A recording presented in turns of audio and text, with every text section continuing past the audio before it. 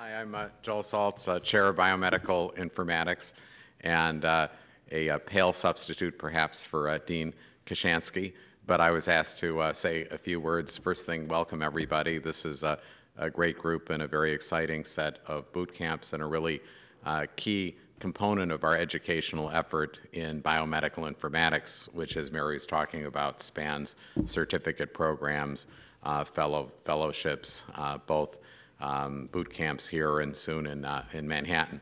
So what I thought I'd do actually is to say a few words about machine learning and artificial intelligence and the learning healthcare system to maybe contextualize a little bit of this stuff in sort of a broader sense. So how many people have heard of the learning healthcare system? So a few people. So this came out of the National Academy of Science Institute for Medicine well over 10 years ago.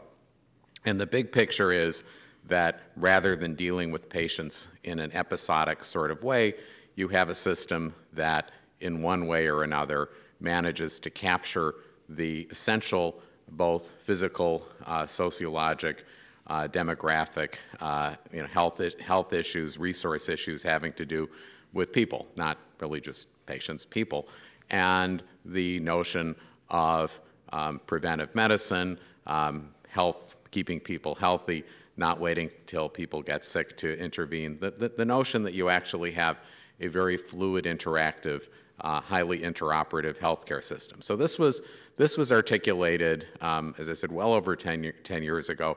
And really, frankly, it was not entirely clear how this would be carried out. So the notion of telehealth is a key piece of this in the sense that as long as you have institutions that accept patients, person gets sick or a person wants to exercise or stay well or whatever it is, as long as you have these little silos and people go from one to the other, then you don't really have a mechanism of saying, okay, big picture, how is our population doing? And so telehealth is a really essential component of this in the sense that if people want to be part of a system where their potential risks are tracked, then certainly even the sort of normal mechanisms of tracking exercise and steps and heart rate and things that are at this point increasingly passively collected by smartphones can be sucked into this system. And then for patients, people who are say discharged post-surgery or where they're congestive heart failure or in the midst of cancer treatment where you need more intensive monitoring, you have the ability to do this. So telehealth is really the essential glue that will be needed to produce this sort of overarching population health system.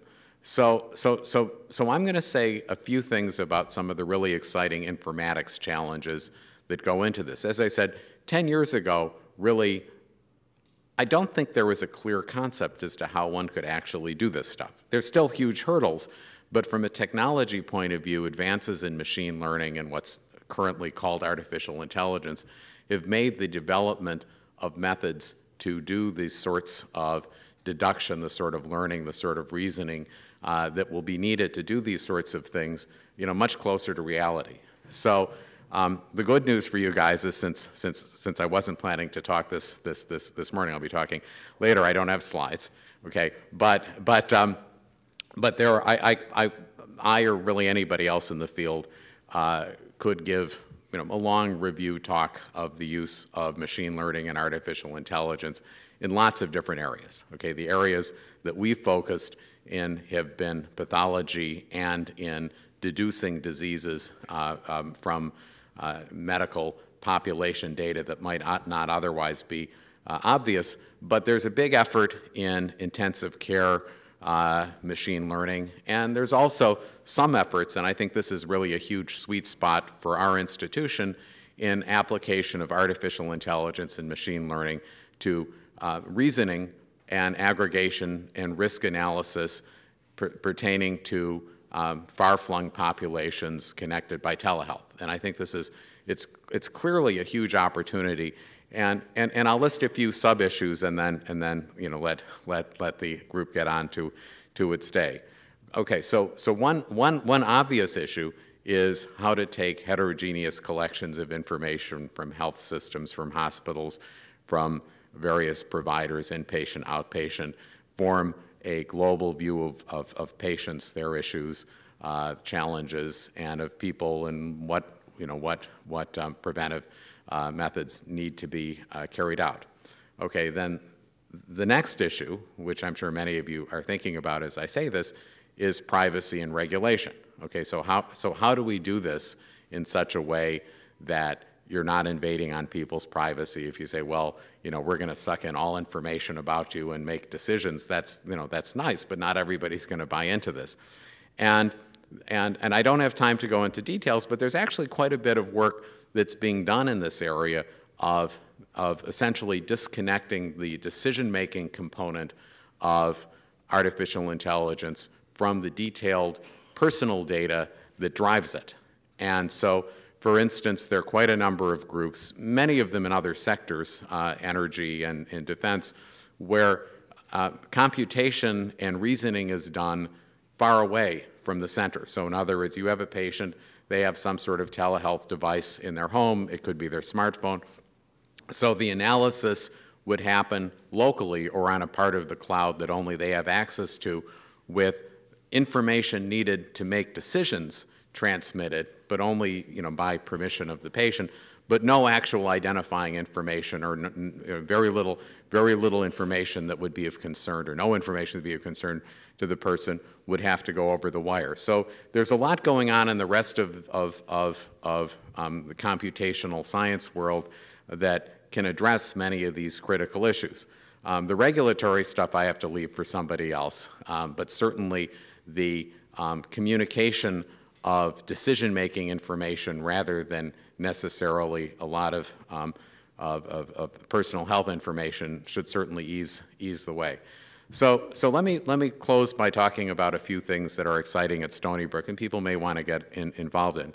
So we're kicking off, and it's gradually gathering steam, but it's going to be growing quite quickly, an Institute for Engineering and Medicine, which will be aggregating a lot of this sort of work, with actually a building being built out in the Seawit area, along with resources for a variety of different types of equipment, both computation and otherwise. And the money was allocated by the state. This is, you know, gradually gathering momentum, but this is going to be a big deal in the next few years.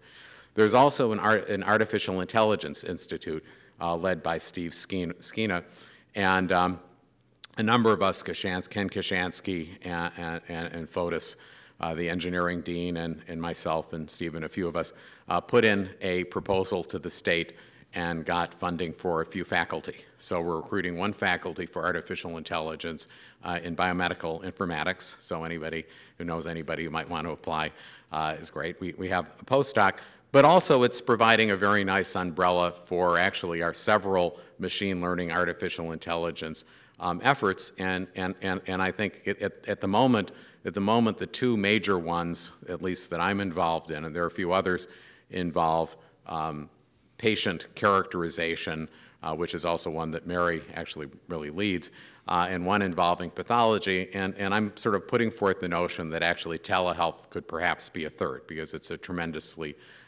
ripe area for this.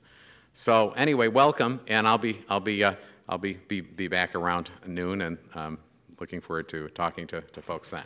Thanks.